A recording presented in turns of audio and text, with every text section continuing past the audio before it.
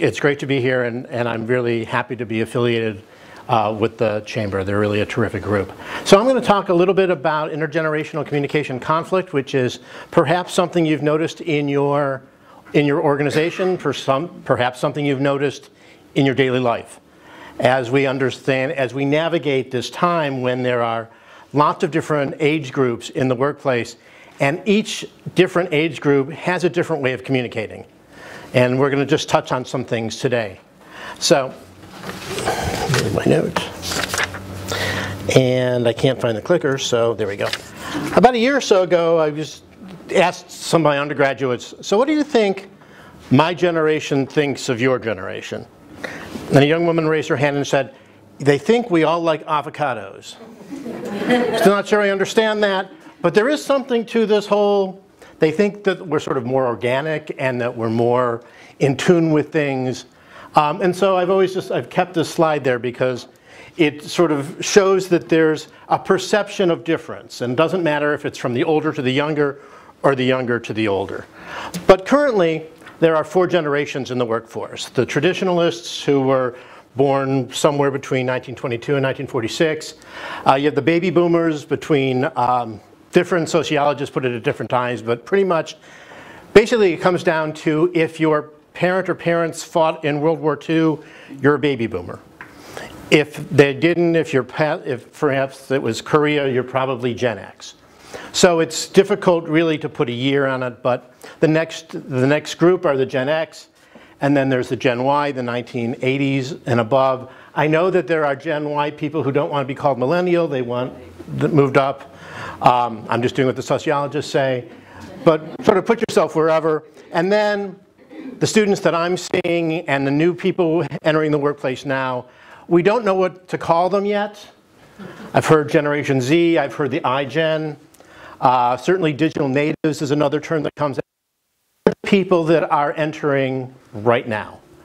And they have a whole different way of dealing with communication. So this is the age group, so sort of figure out where you may fit in, where your colleagues fit in. For most of today, I'm just going to divide sort of this group and this group. It's not a perfect division, but when I talk about the older folks, it's these guys. If I talk about the younger folks, it's these people. So we have this sort of idea or this mental image of what these groups look like. I'm not sure it's definitely true, but I think we can see some good stereotypes in there. And then I recently found this image of the next generation. But I'm going to open up, and first of all, if you have any questions along the way, please ask, please interrupt. That's not a problem at all. But what do you see different about this group of people? When you look at them, what do you see? The way that they're dressed and they're tied to their phones. So they're casual and connected. I always do the 2 C's. They're casual and connected. Is there anything else that you see from this group? They're informal. Very informal. Diversity. Diversity, very diverse. So this is the group that's coming. So a little different than our friends over here. So this is the group that's coming. Okay, so one of the things that we know is that these generational communication differences are a source of diversity, and they're a part of our workplace culture. And it's when we talk about communication style. But it really is a difference, and it's something that we need to think about, something we need to be aware of. And so it's just likely that your workplace is experiencing some of this. Like I said, it's possible that your personal life is experiencing some of this. And so I just want to go, like I said, we'll go through a few things. But the impacts are everywhere. It's communication within your organization and communication with your external stakeholders. It has a lot to do with things like customer service, which we'll talk about in a minute, and recruiting. How do you recruit this new generation? How are they going to find you? How are you going to find them? So the question off to you, do you have any of these assumptions? Do you think the younger generation just isn't professional enough? Or maybe you think the older generation is too stuffy. Maybe it's okay just to text the response. Or there's that client I have to call. Why do I have to call them? And maybe we do.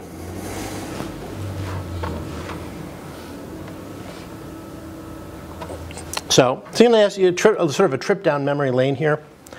Do you remember when you purchased your first smartphone? Everybody remember purchased their first smartphone? Steve Jobs said, "This will change everything." And he was right.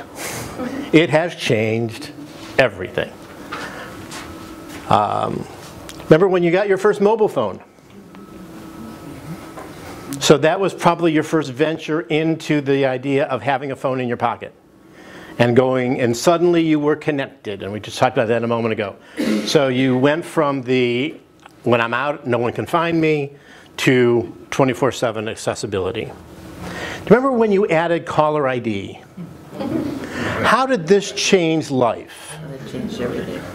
And did this change life for the better? Yes. I'm sorry? Depends on who you are. Yes. Yeah. Depends on whose name shows up there, right? But yes, this was one of those technologies that changed everything because suddenly I didn't have to answer the phone. Or I knew I could just say, hello, John Smith. Anybody remember when they just had a landline? Yeah.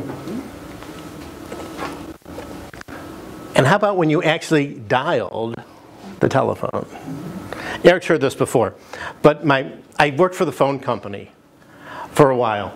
So my phone trivia for the day when it comes to dialing, do you know how the original area codes were developed and why certain cities had certain area codes? First of all, do you know what an area code is? I need to start with that because some of those connected kids don't have a clue. They just know that there are 3 numbers before another set of 3 numbers. Area codes were developed based on the size of the city. And so the larger the city, the smaller the number of the area code. So New York City is 212. 1212. It was the fastest one to dial. Detroit at that time was one of the larger cities, 313. Chicago, 312. Cleveland, Ohio, where I'm from, 216. So the smaller the number, the larger the city. I used to live in Salt Lake City, Utah. The entire state is 801. So it was, 180. Nobody calls Utah. So that's your phone trivia for the day. I could also tell you about exchanges, but you don't care about that. Do you remember when you answered the phone no matter what? I had one friend growing up whose family didn't answer the phone, and it used to just sort of drive us nuts because they would just let the phone ring. And if you were at their house, like just scratching a blackboard because they would just let the phone ring, and that was so against the way my family was. And when you introduced yourself, so if I called a friend when I was little, my parents told me, I would call and somebody wouldn't answer. My best friend, hello, Mr. Roth, this is Ken Levine. How are you? Is David home?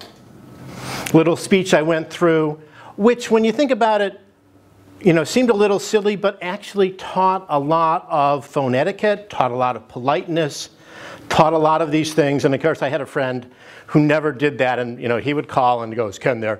And my mom would go, "It's Richie." So there was sort of this negative to if you didn't follow this particular rule. But now we don't do that because this thing tells us who's calling, and so you just sort of answer with, hello, so and so, hello, Richie. So getting back to the workplace, baby boomers were depicted as those people who worked a lot and sacrificed so that they could move up the corporate ladder, and they worked 55 to 60 hours a week, and all on behalf of the organization. And they like to tell their younger workers about loyalty, about working hard, demonstrating your dedication, and patiently waiting for your promotion. And many boomers really embraced this idea of competitiveness in the workplace and focused on climbing up that corporate ladder. And as adults, they really never thought about the term work-life balance. Because when they entered the workforce, there wasn't a phrase work-life balance. I'm doing a study right now on paternity leave. No father ever asked for paternity leave. It was, there was a child, you maybe took the day off when the child was born, and maybe you took the day off when the child came home, and that was your paternity leave, and there were no expectations. And maternity leave became an issue as women hit the workforce in the 70s. I mean, it's always been an issue, but it really sort of hit organizations in the 70s when women really started to enter the workforce. We had to figure out what to do. So how many of you remember your first email address? How long have you had your first email address? 90s, the 2000s. Another piece of silly trivia. Why the @ sign? Anybody know why the @ sign is in your email address? Well, the internet and email as we know it was developed at MIT, and I used to live in Boston. I know it sounds like I used to live everywhere, but when I lived in Boston, they told my MIT friends said they did a study and they tried to find the least used key on the keyboard. And the least used key on the keyboard was the @ sign. So they figured it wouldn't get in the way of anything, and that's actually why it's in your email address. We've now made it a part of the sentence, but it didn't used to be that way. So I found this image not too long ago. This is from 2012, so it's not that long ago, from the BBC on how to write an email. I thought this was great. The address, and that you can attach things to an email, and what the subject is. Type a few words describing the message, and then this is where you write the message. And I thought it was funny that in 2012 they were still teaching us how to send emails, but actually, I'll talk about it in a minute, this is a big deal. Turns out to be a real big deal. There's a blog, a millennial blog writer for Vogue, who is quoted as saying, "In reality, however, when it comes to navigating the professional world, I'd much rather run naked into a cactus than compose an email. I'm serious." It's an interesting visual. There's truly no greater act of torture than sitting in front of an empty email. It's the la-di-da, unconcerned nature of the millennial generation, but honestly, the whole formality of it seems a bit perverted. So I've come up with this idea of emails, what's expected and what's not, and I just want to spend a few minutes talking a little bit about it because the different generations in the workforce have a real different idea or expectation for what they're going to find in an email. And the boomers want something formal. They want you to start with, "Dear Ken," or just some salutation, "Hi." But not just go straight into the message. And the millennials are quite informal. There's no salutation. They don't sign their emails. They don't address them to you. Boom, right into the message.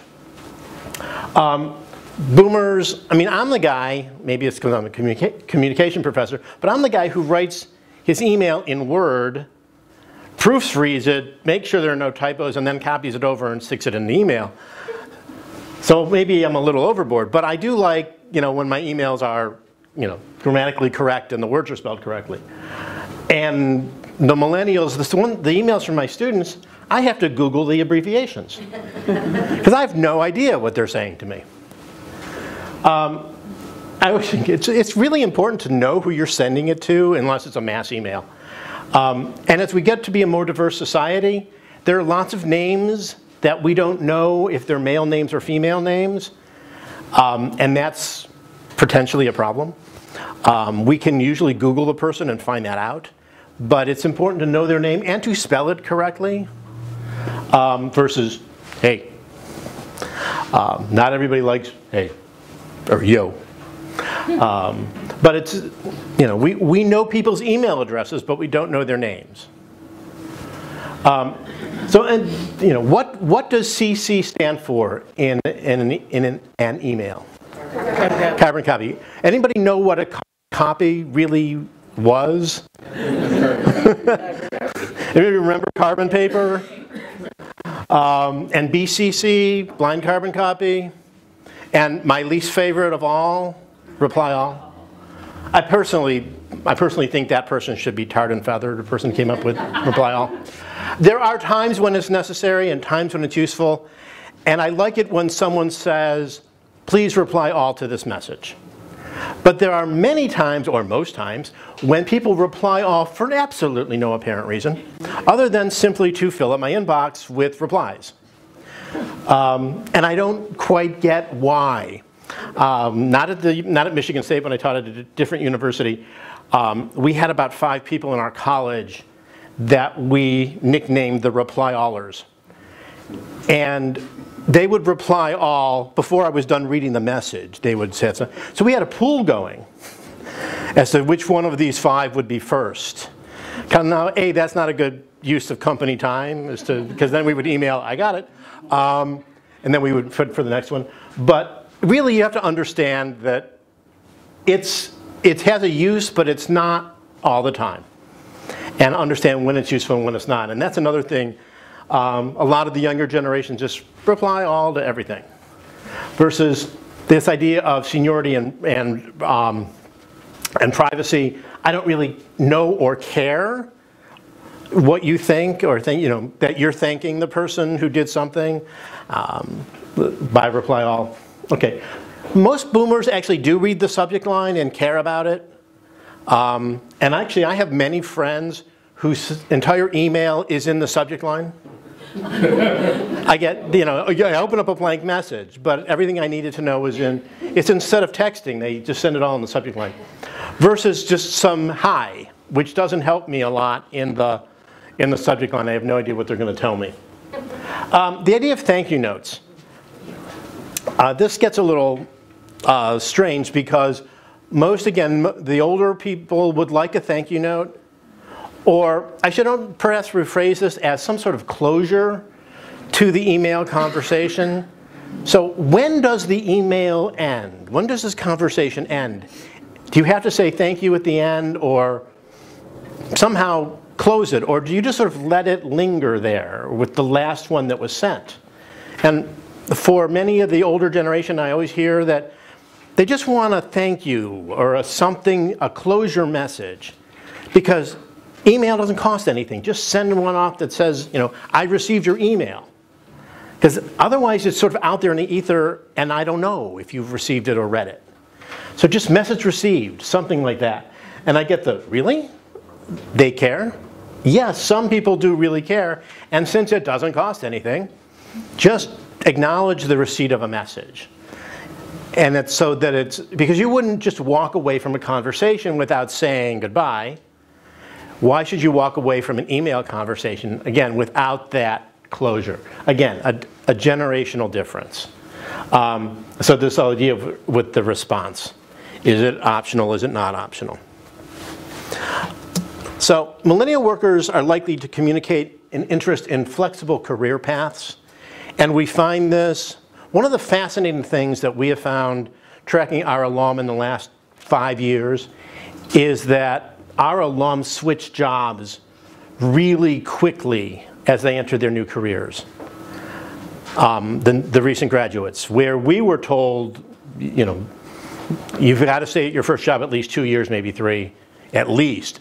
Now, we are seeing a whole generation of people who start a job in June and are already on their second job by September. And it's quite unexpected. We don't quite know what to do with this piece of information. But part of it has to do with what's the flexibility? Can I work from home? How often do I have to come in? What do I have to wear? What is the formality of the workplace? We're seeing all sorts of things coming into this idea of flexibility. Millennial written blogs and popular press articles freely admit that there's this whole different take on what it means to go to work. And they prioritize close relationships over their career. So compare that to what I was just saying about the older generation to the younger generation. You see a very different mindset in the workplace.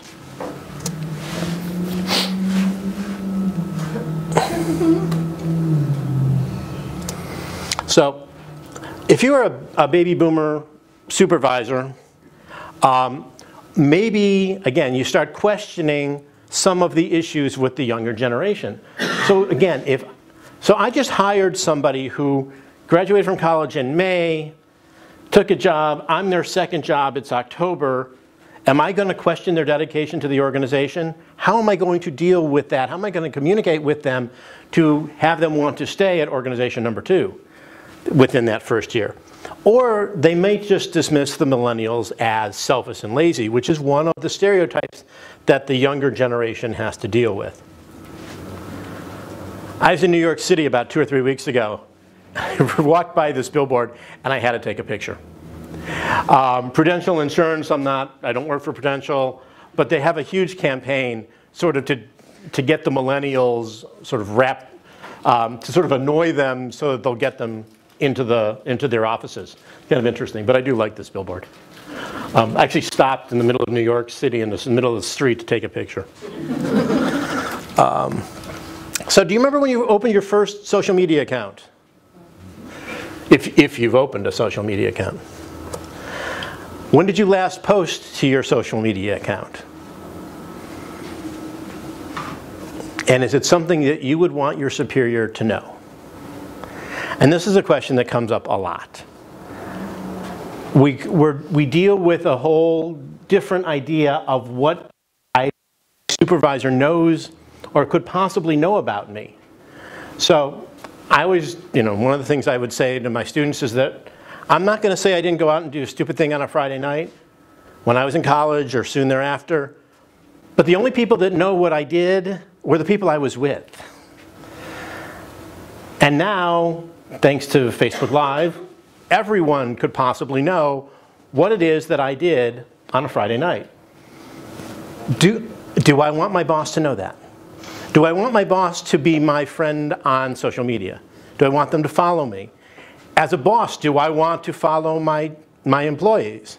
I'm getting some really interesting, and we'll talk about this. But this is a big question. How much do we want our superiors to know, even though we're all very apt to just disclose all this information? So we know that there's this big difference between what means to different groups of people. So like I said, do I want my colleague to know what I did? What's private now? How do you define what's private? And what we're learning is that all of us sitting in this room, now have a very different definition of what's private. How much do you post? What do you post pictures of? Do you post?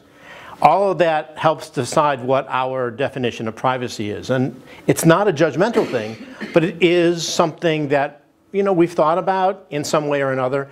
And we have to remember that we are sharing all of this with whoever happens to be following us on social media.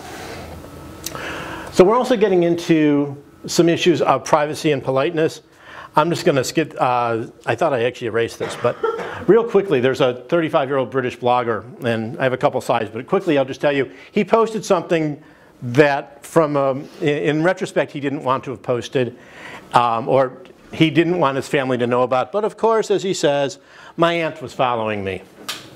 And so she told everybody, she forwarded it off to everybody. And he said, oh, it's okay, I've been the black sheep of my family my whole life, nobody really cares. But he does say at the end, it serves as a reminder that the audience you intend to see your stuff may not be the audience that takes note of it. And that's something we try to tell the students a lot. Remember what's on there. The president of the Ohio State University a couple years ago at commencement suggested to all the students that they go home and sanitize their Facebook page. I thought that was an interesting commencement speech. So, hey Siri, what's the temperature outside? It's 24 degrees outside. Okay, we all know how to do that. Excuse me, Siri. Are you busy, Siri? Anything that might be perceived as polite. And not that I need to be polite to my iPhone. But it is a change in the way we're communicating, and as I don't have any of these devices at home, but if you have any of these devices at home, Alexas or whatever they're at, how do you speak to them? And how is that way of speaking to our machines bleeding over to the way we speak to people? And especially people we don't know. So for instance, when we're in a store, are we thinking that the cashier is not all that different than Siri? And are we communicating with strangers in the way we communicate with our iPhone? So when did you send your last text? Has it been over 15 minutes? I joke with the students that this posture, when you're sitting at a desk, there's only one reason you're looking like that. They're going, how do you know we're texting? Because there's only one reason you would be in that posture. I know when, it's not that hard for public speakers to know when people are texting. It's fine. But you can't really see it, but this text is a great example of text speak. So this is to Phil, Tim, and Johnny. Let's do Taco Tuesday on Wednesday. Johnny, you're in charge of beer. Phil, your famous salsa. Tim, make your fabulous lava cake for dessert. Typical text. But what's different about this text than if there had been a phone call? Sure. This is much quicker. This is much quicker. Yeah, I don't have to deal with the, hey, how's it going? And the small talk part. But what else, which is exactly right, and that's what a lot of people like texts for, because I gets rid of all that. But what else is this? Can you think, any other? Multiple parties can see at the same time. Yep, it's very efficient. You're not asking. That's the same. Yeah. You leave no room for negotiation. Exactly. It's very directive. Mm-hmm. And texts are very much, whoever sends the first one is in charge. And do you think any of these people are going to write back, go, I really don't want to get the beer? Probably not. And they're probably either going to say great or I can't make it. But is there going to be a negotiation about it? Is there going to be a chat about things? Maybe they want to make guacamole. No. So we've become, much like asking Siri the temperature, our texts are very straightforward, but they're not an invitation to a conversation. They're not like a phone call or even an email. Each time, so as I've taken you through the phone and then the email and now the text, what I want you to start thinking about is phone call was a lot of social, a lot of chatter before you got to the message, before you got to the main theme. And then the email, again, you probably started with, hey, how's it going? And then got into whatever it is you want to talk about. And then there was a back and forth.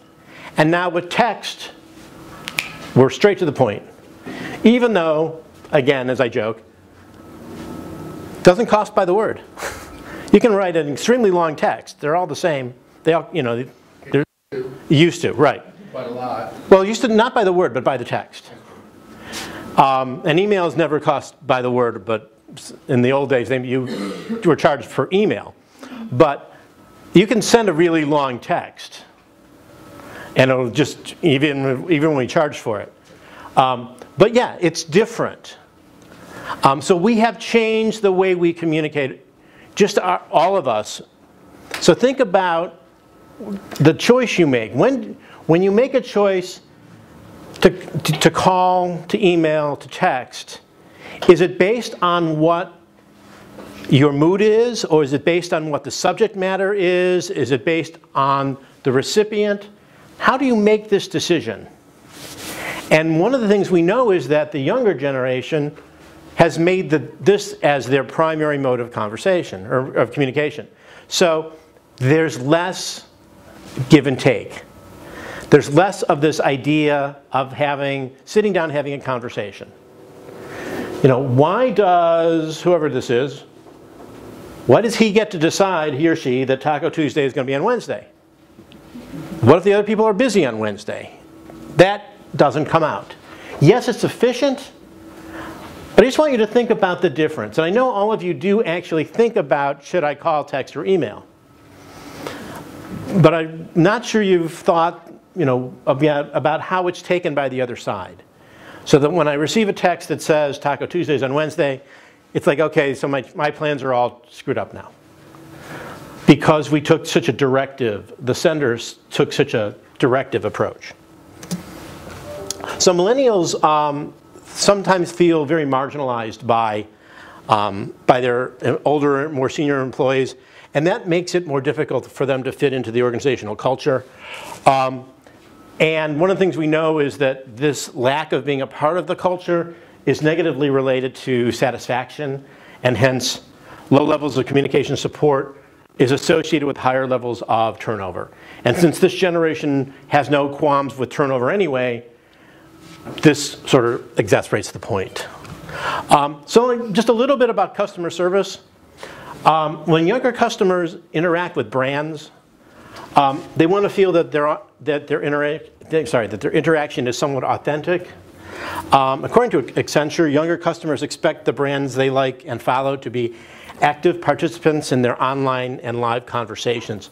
And responding quickly is incredibly important. Millennials like self-service, baby boomers like customer service.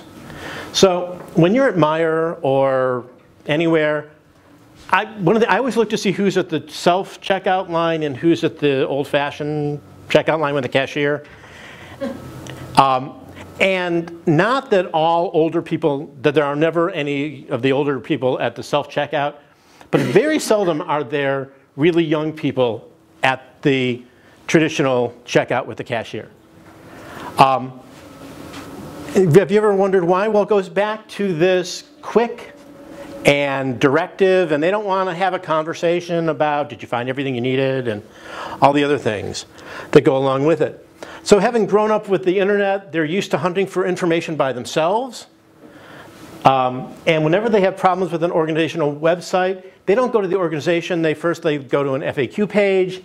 Then they'll Google for a community forum that tells them how to do something.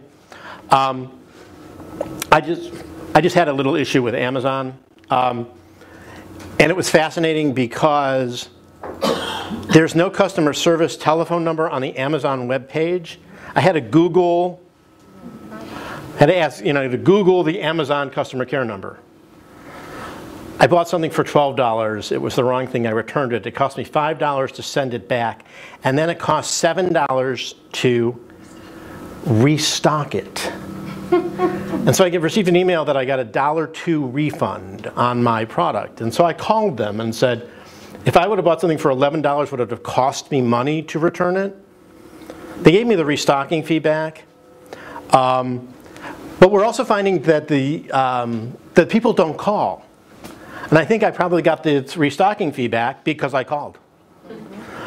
Because I initiated a conversation rather than sent an email. So baby boomers typically want someone on the phone without too many prompts to get there. To assist them. So organizations are stuck sort of between a rock and a hard place right now. They need the online presence, they need the person presence, they need everything because different constituencies, different customer base want different things, and we can't not have what our customers want. So it's important for our organizations to understand that they have to have both of these things going on at the same time. According to desk.com, 25% of millennials expect to get a response from a text or email within 10 minutes. So millennials want it fast and baby boomers want it right.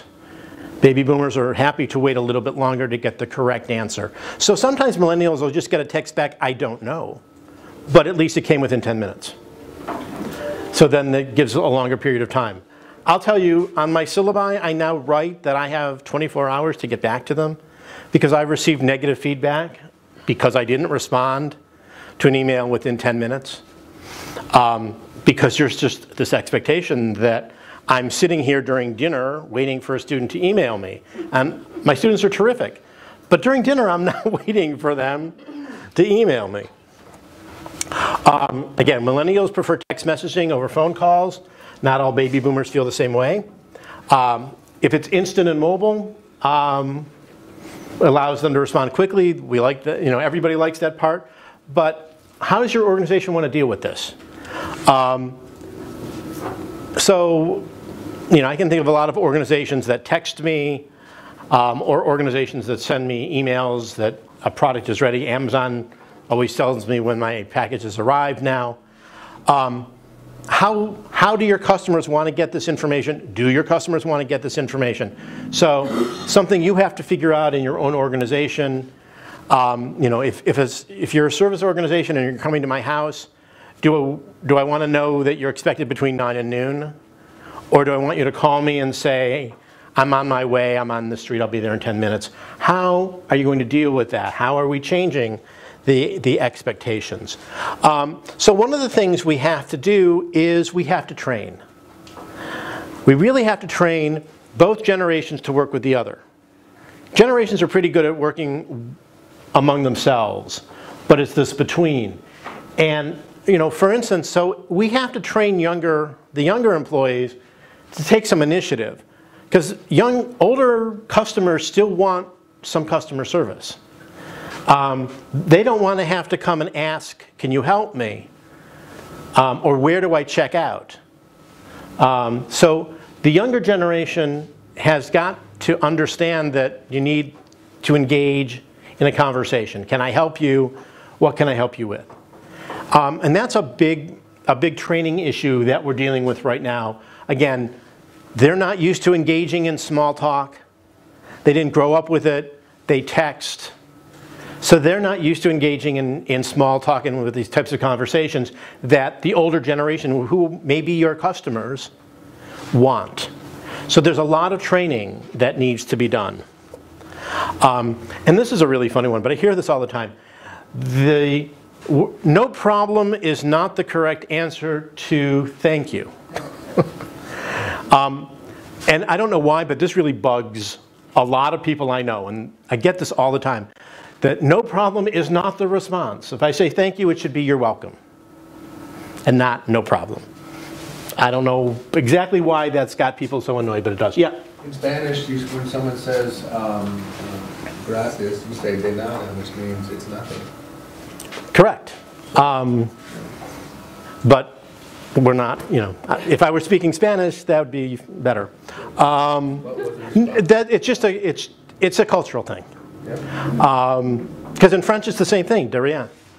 But in the United States, in English, I say in English, not in the United States. In English, all languages are different. I could spend a whole hour on that one, talking about how our languages develop.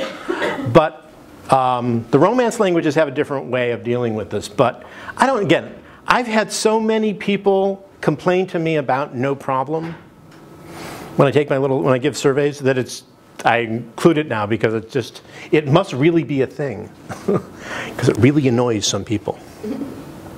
And of course, always annoys some people. So if intergenerational communication conflict is too much of an issue in your workplace, employees begin to think that their job isn't safe and that no career is assured. Because again, there's no communication. If people are not able to communicate well between other members of their own organization because of all the things I've talked about,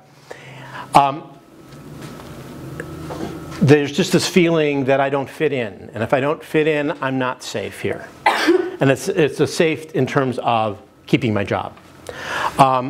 We know, this is just human nature. We are likely going to be friendlier with people around our own age. That's just human nature. So we begin to have these little cliques of people of different age groups. And they blame, of course, the people in all the other age groups. So one of the things that organizations need to do is to break the cliques up and to engage in social time within the organization to make sure that people interact. And talking about other cultures, the Brits do this really well when they have tea time. You get everybody into a room at 10 and a 3, they give them a cup of tea and a biscuit, and everybody chats for 15 minutes. And we know that the British culture is very hierarchical. But for those 15 minutes, everybody's equal in the room. And then they go back and they're unequal and they go back to real life. But for 15 minutes, they have a moment, they have a time to break this stuff up and to interact and to learn how to do it.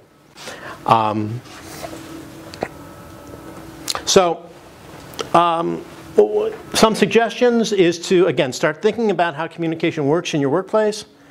One of the things I always say, and again, something I tell the students a lot, talking to your colleague is not like talking to your friend. And that goes back to some of our social media issues where they know much more about us.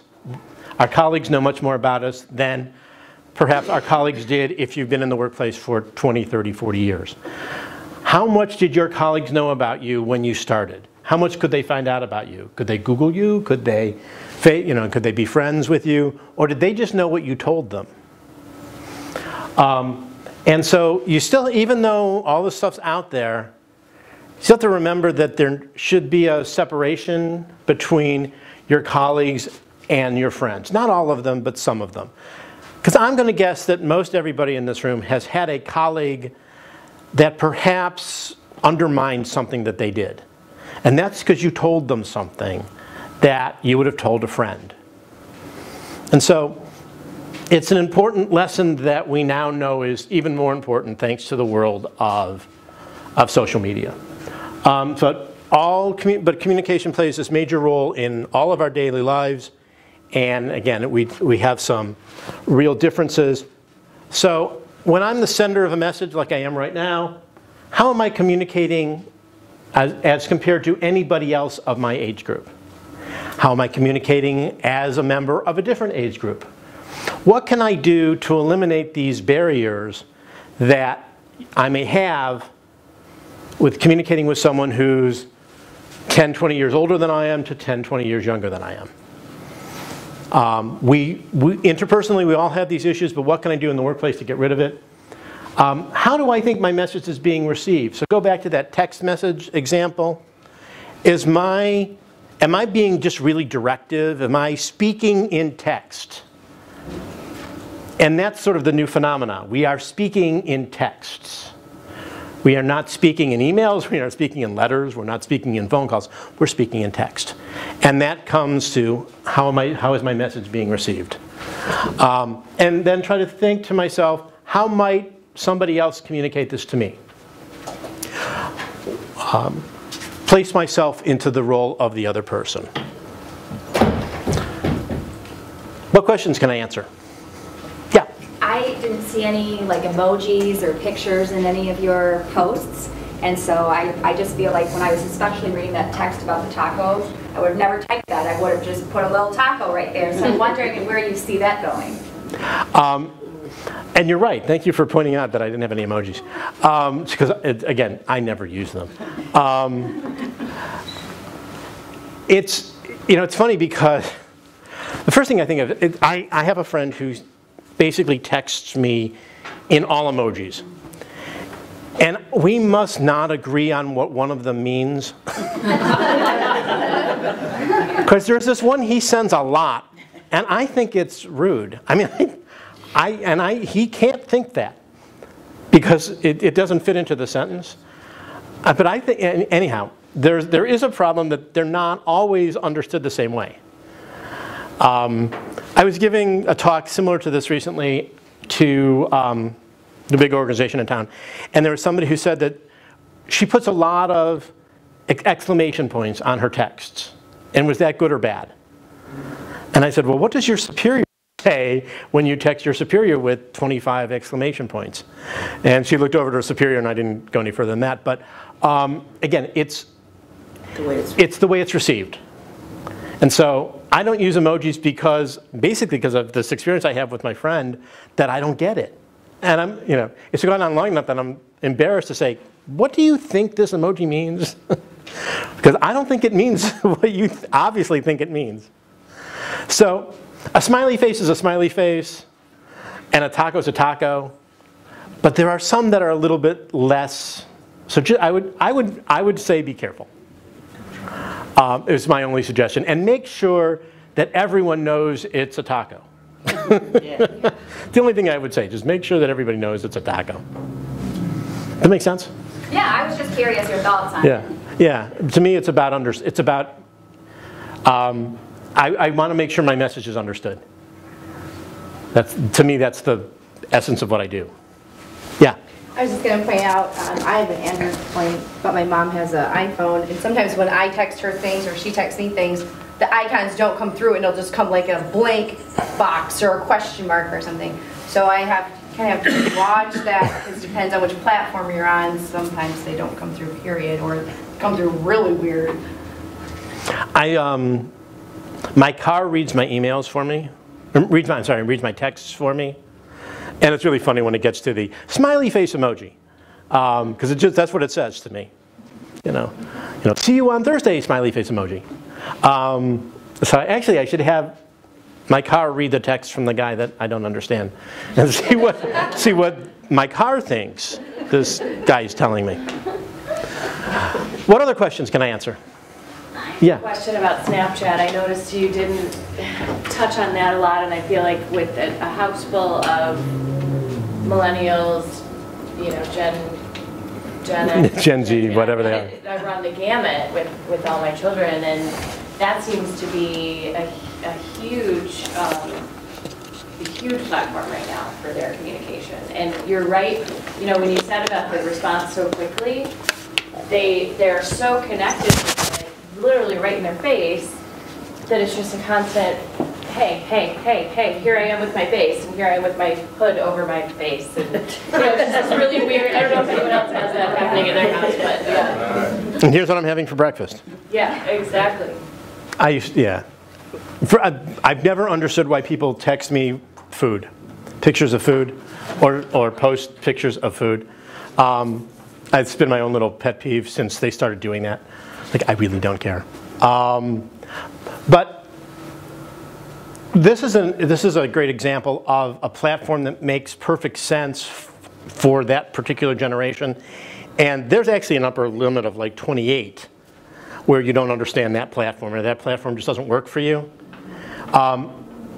And again, we just have to figure out, how am I going to interact with it if I have to? Is it going to make a difference in my organization? And if it does, then I have to figure it out. If my demographic has a population of Snapchat users, then I have to incorporate it. And that's why you hire 22-year-olds to do that, because putting me in charge of Snapchat would not be beneficial. You have to understand what the receiver is expecting to get. So why am I sending a picture of me with a hood on, and why does the receiver care? What is the receiver getting out of this message? And when we figure that out, when we start to understand the receipt of that message. I mean, if you go back, wasn't it nice when you actually got a letter in the mail? Wasn't it nice when you received an email from somebody out of the blue? Maybe wasn't it nice when somebody you hadn't thought of in years friended you on Facebook? All of these things were, nice. Now somehow we have to get that same feeling of niceness communicated through different platforms. And it only works if we're dealing with people who understand the platform. So you say that it might be ideal to get the millennials in to manage the social media accounts because they just get it.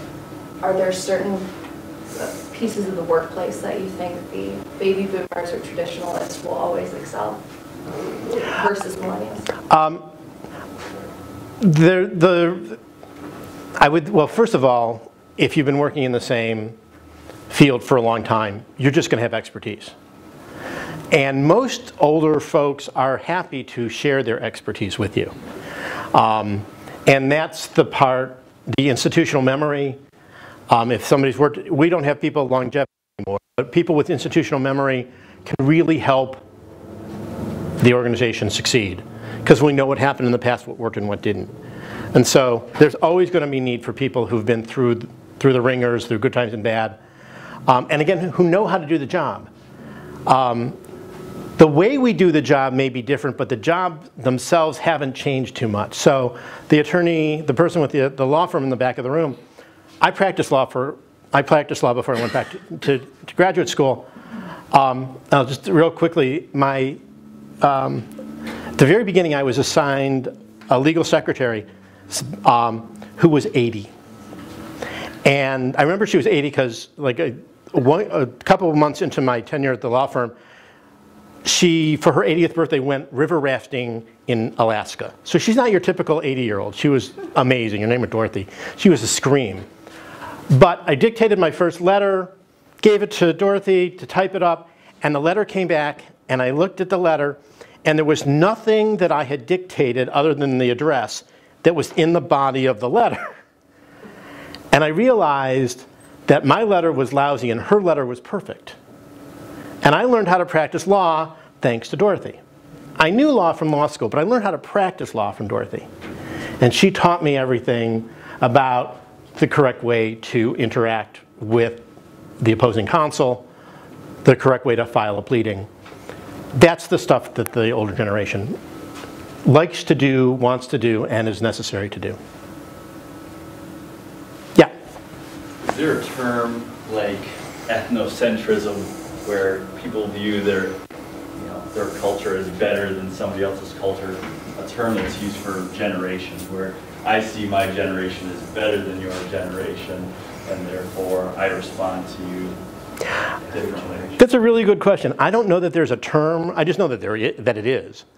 And I don't know that it's better, but it's certainly different. I mean, I understand that you're different. And when I look at generations either above me or below me, I can roll my eyes either direction. So we always think that we're right.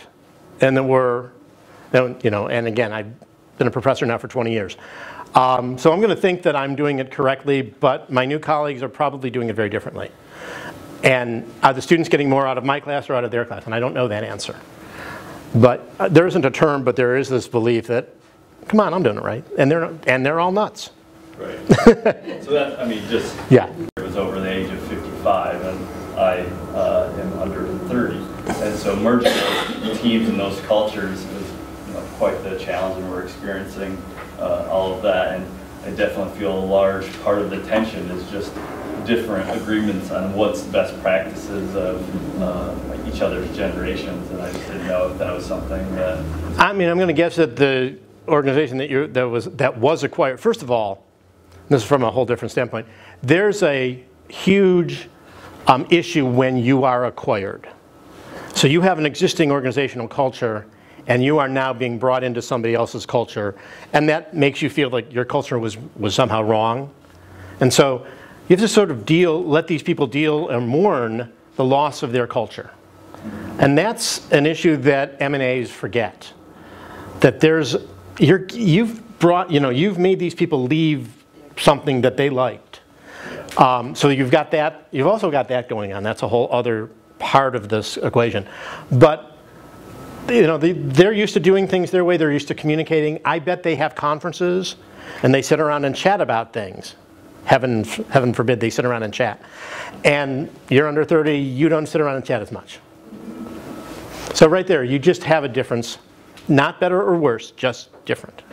But yeah, let them mourn the loss of their culture. That's a big insight there, because it's like, why are you venting and complaining to me? Like, not seeing that as a mourning process, I think would be beneficial, or seeing it as a mourning process would be beneficial. Yeah, I mean, I can talk to you more, but there's there are ways to do this that are really important to do to make sure that something can grow out of the new organization. I'd love to have that conversation. The person behind you, I think, had their hand up. I was just curious if there's particular Michigan organizations that you think have done a really good job in the communications front of melding the generations. I heard somewhere that it's now the platinum room. It's not treat others the way you want to be treated, it's treat them the way they want to be treated. And how companies that have managed to capture that and roll that out in their organizations. I'm not going to, partly because I don't know who's in the room, the organizations that you're a part of. But There are a couple of high-tech companies in this town that I've had the opportunity to observe that really have created exciting workplaces by partially architecture, partially just having people understand the importance of communicating. And in fact, I was talking to Eric, and they created a space in the back there, sort of a we share kind of space. And that's doing a lot to help, the older folks, want their office. And of course, aspire to the corner office. And the younger folks aspire to a laptop at some hipster coffee shop down the street. I didn't even talk about that whole difference. But how do we get the person who wants to be in, my students have told me there's a coffee shop that's way too hip for me, I shouldn't ever go, and it's somewhere around here. Yeah, they've like forbidden me to go. No offense. I'm sorry? No offense to you, but yeah, strange matters. Yeah, that's the end. And yeah, they've said if they ever see me there, they won't talk to me. But I know that there's a culture of people who want to spend their day there, or Panera, or Grand Traverse Pie, which is where I would go. But when I was growing up, I aspired to going to an office and having, and then or going to a workplace and then getting an office and then having a window. And they're just not the same aspirations anymore. And so the companies that have figured out how to give people the flexibility, so if I want an office, I can have one. If I don't want an office, I don't need one. Yet we still come together occasionally and have the conversations that we need. The companies that are not doing well, in my opinion, are the ones that have gone, all one direction or all the other. And the ones that are all virtual are continue to have issues because they're never in the same room. They never share ideas. They don't even know who their colleagues are. If you're hired into a company that has no physical location, that's one thing. But if you had one and it went away, that's sort of a real problem. So the companies that are doing well have figured out how to navigate these waters where sometimes you do need to be here and sometimes you can be where you want to be. Does that help? What else can I answer? Yeah. So along those lines, are we making a bigger deal of this than it is? Is there ever a history of a generation saying, oh yeah, this younger generation's really got it together, they're doing it way better than us? And historically, is this that different than any other position that we've been in as far as generational difference? Thank you for asking that. Yes, this is different because this is different. And the expectation, so I was, when the baby boomers came in, the traditionalists said the same thing, but they all communicated the same way, by phone or by letter. But when the Gen X's first came in, I remember teaching somebody what a fax machine was. I remember getting the first fax machine and explaining it as, you think of it as a copy machine where the other copy is on the other end of the phone line. It's the communication technology that's changed so much, and it's changing so dramatically. So what I was trying to point out is that we communicate differently now.